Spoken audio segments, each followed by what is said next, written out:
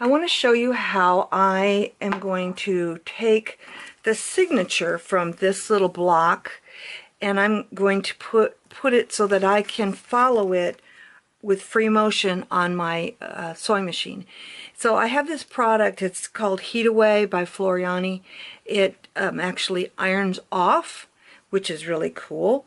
And I have this neat surface here.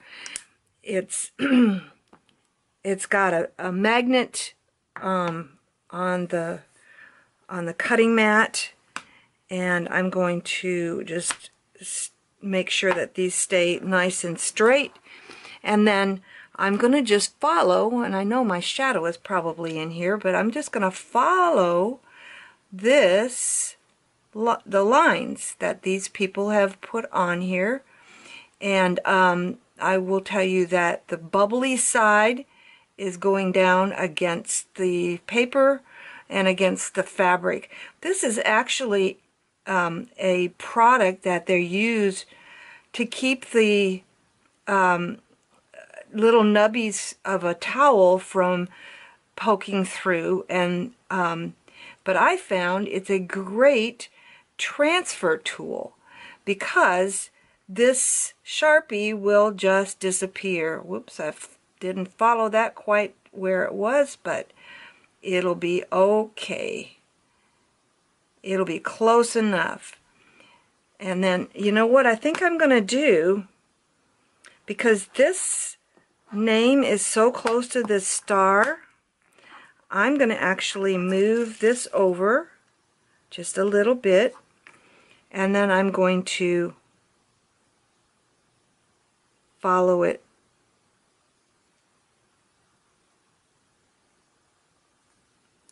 And then Billy, I hate to not have this stable, because then it won't work.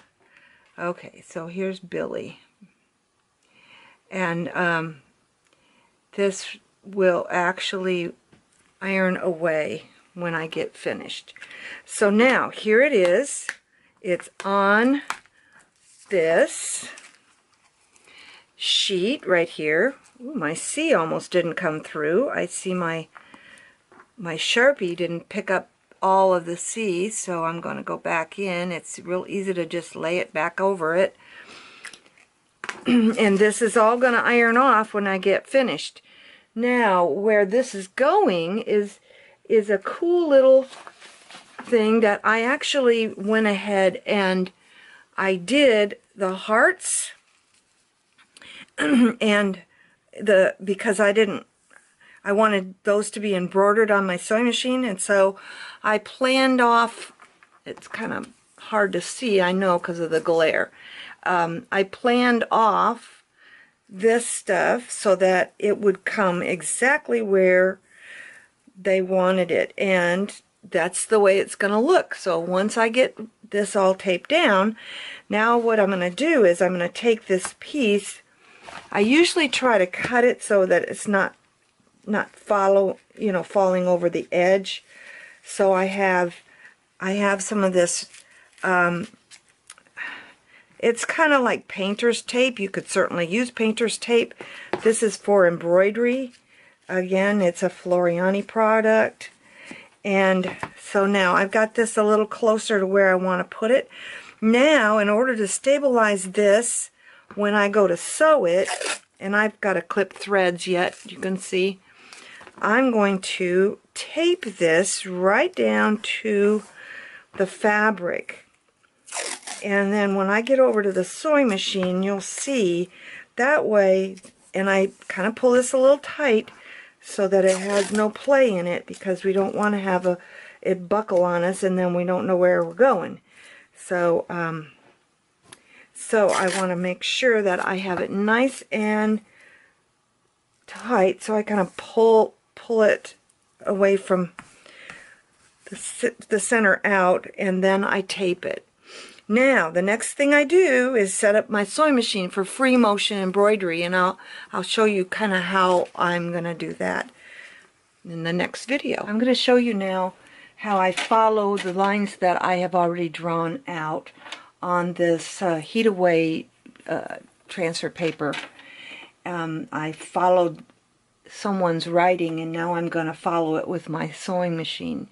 And what I'm doing is I've got my feed dogs dropped, and I've got about a 1.0 width, and I'm going to just go over to the Y now.